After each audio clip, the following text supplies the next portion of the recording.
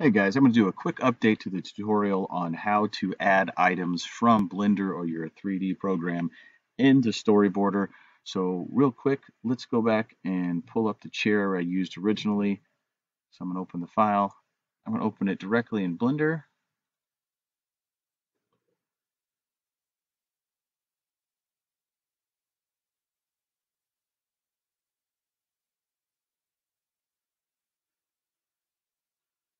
All right, there's our Hari chair. All right, so now what I'm going to do right now is I'm just going to export this chair as it is into Storyboarder.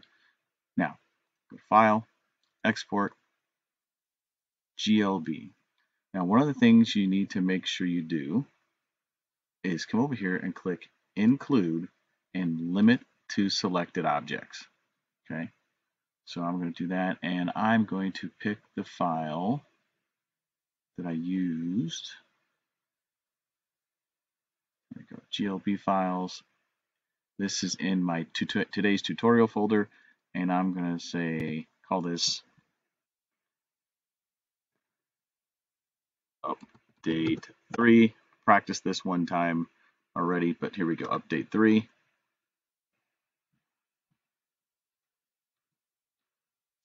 Now let's pull over to Storyboarder, open Shot Generator,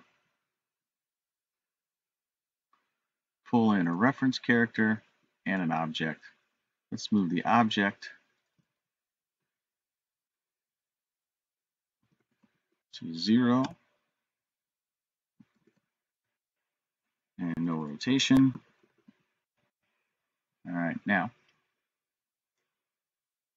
go to Object Properties, click Select, and let's pick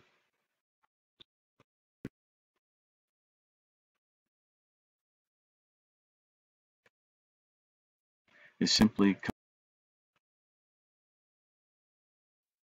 and select.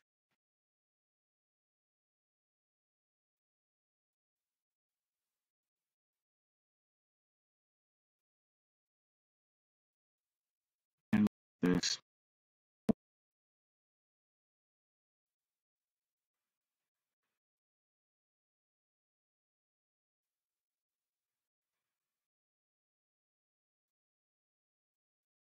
doesn't turn out. It's not exactly what we can tweak it a little bit more. And double click and go to, let's say 3.0 or 0.30, maybe a little farther.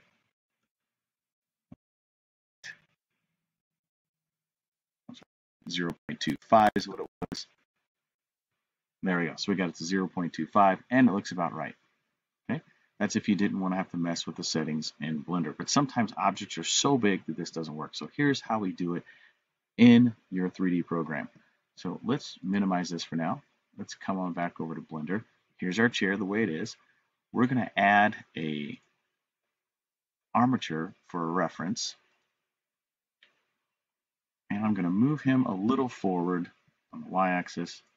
Give me some room. Now I'm going to select the chair, and all we do is we simply scale it down. Now, before I do that, pull up the menu here. Here is our information for our chair. Okay, I'm not going to mess with this, but just take a look at it. Here's what we're going to do now. We're going to hit scale it down. I'm going to shift to the side view. We've scaled it down. Take my armature, and I'm going to slide him back just a bit to make sure the chair is right about his knees. Perfect. Now that I've scaled it down with the chair selected, I'm going to go Control A, and I'm going to apply all transforms. Now by doing that, I have now set the new size of the chair. So now I'm going to go up and I'm going to File, Export, GLB.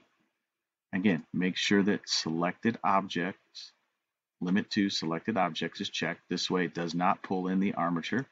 Well, actually armatures don't come in, but if you had a person here or any other object on the screen, it will ignore it because it's not selected. So I've got it set. I'm going to change this to Update 4. It's in the same folder I had before. today's tutorial. Now it's exported. Let's come over here. Let's go into our scene. I'm going to add a new object, and I'm going to leave it right there. I'm going to go select. Now I'm going to pick Armature 4.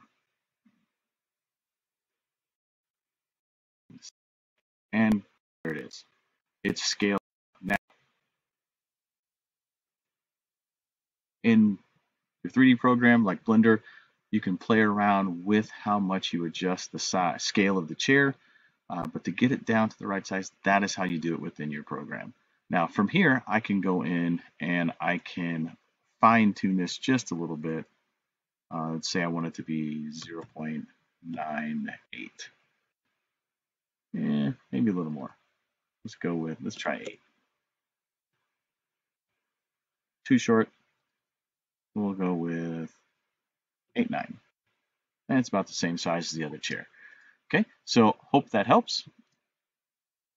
As always, go ahead and hit that like and subscribe button. Send me a comment showing me anything else that you would like to see demonstrated. And I hope you have a great day.